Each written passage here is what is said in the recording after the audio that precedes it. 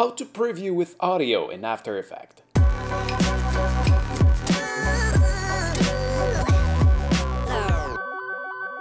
How to get audio in After Effects. You try to get a preview of your work, but this might be complicated without audio feedback. First, you need to come up here in Window and make sure you have that preview window enabled. That one. By the way, make sure your work is on quarter. That way, your real-time render will be a lot faster, and your final result won't be affected. But today's subject is about that sound.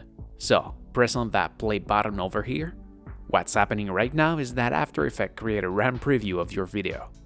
Now, when that green line is far enough for you, click space and you will have that audio preview. If you are working on a big composition, you might not want to start from the very beginning. You can check that box here, from current time, and you'll get that RAM preview from where you are.